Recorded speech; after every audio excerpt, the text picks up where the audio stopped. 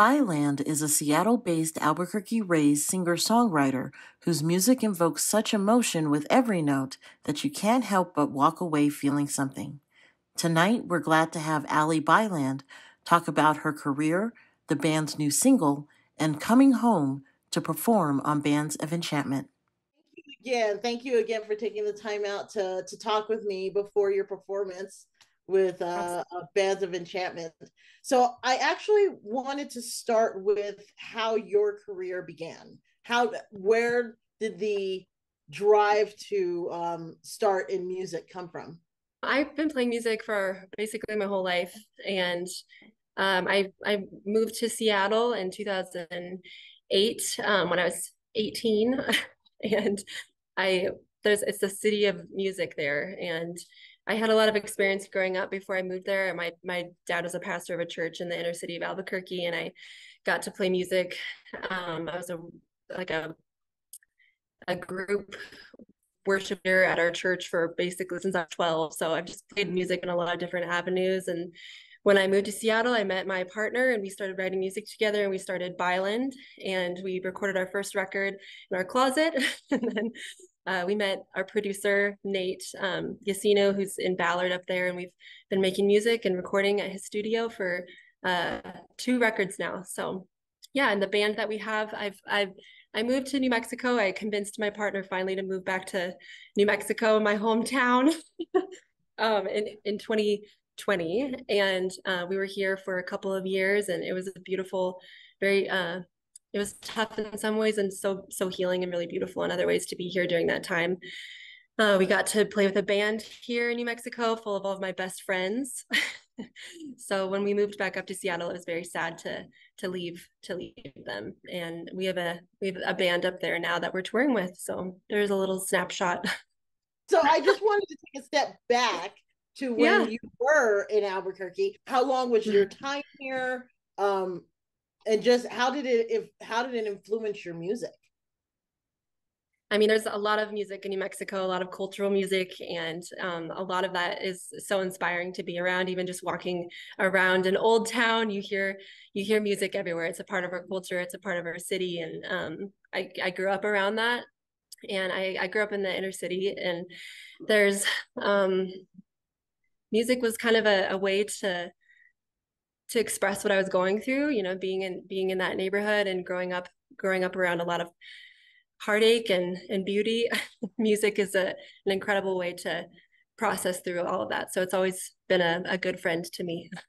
Your sound is really haunting. I was just listening to All Things Albuquerque this morning, and I came to tears. There were tears like streaming, like it was like the absolute love letter to this town. So I can tell how much it affected you. Your sound is so different from anybody that I've heard. I mean, did you have people that inspired you during your process of creating your sound? And if you did, who were they?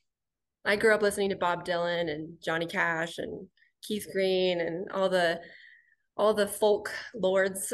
And a lot of them influenced like a lot of our songs lyrically, I would say. And as far as musicality wise, I love this band, Manchester Orchestra. They play songs that aren't in 4/4. They play songs that are, they change keys in the middle of a song. And I love creating music that can catch people off, catch them off guard a little bit, cause them to lean in and surprise you a little bit. So it's really fun for me to make music like that. And it's what I've been making for a while now. So I'm glad you like it. Yes, it's a beautiful song. Well, let's talk about your new single, which actually inspired this tour. Can you tell us a little bit more about that? Absolutely. This song is basically it's not quite a love letter, but it's dedicated to my best friend who I grew up with. We played music. She's the first person I ever wrote a song with.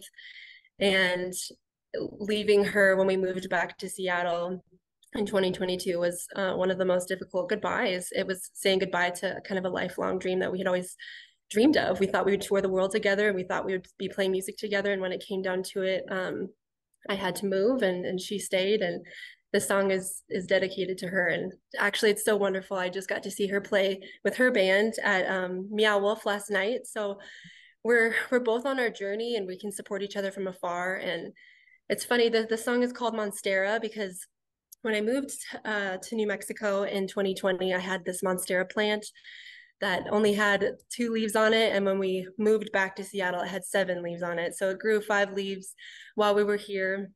And actually, funny enough, when we moved back to Seattle, it all my plants died. Oh, And gosh. including that one, including that one. But it's sort of a reminder that even though, if something dies, it still matters that it lived. And Yep. yeah, so the song is dedicated to her. So how does it feel to be back home playing for Bands of Enchantment and their 3rd season?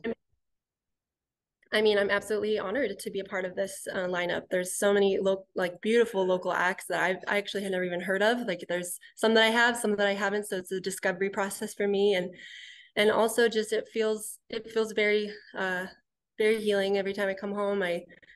It's where I grew up. It's beautiful to see all my friends and all my family, and the place that it has become is so beautiful to me.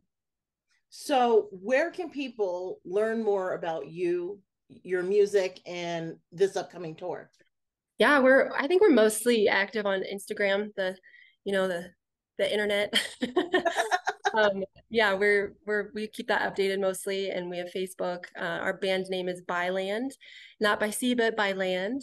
It's my husband's last name. So yeah, we're on Instagram, Byland Music, and I think everywhere else we're Byland Music. Our website is bylandmusic.com. That's where you can find us. Well, Alie, thank you so much for joining me today and taking the time out, and absolutely looking forward to your performance. Thank you so much. I'm very much looking forward to playing in my hometown.